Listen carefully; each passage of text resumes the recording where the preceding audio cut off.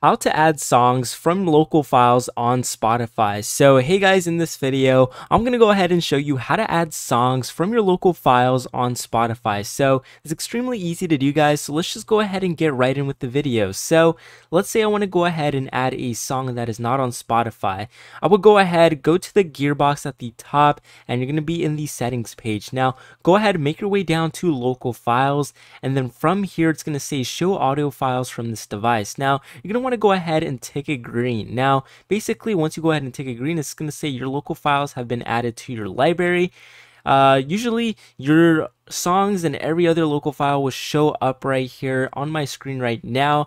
I don't have any songs, so they won't actually show up here, but if you have a lot of songs in maybe your files or your iCloud or something, they will actually show up. So basically you'll have to make a file on your iCloud or whatever you actually use cloud service, and that will actually sync up with the local files here, and it'll actually show your songs. So it's fairly simple to actually go ahead and do, guys, but hopefully you found this information helpful, guys, as well as if you haven't already, leave a like in the video and subscribe.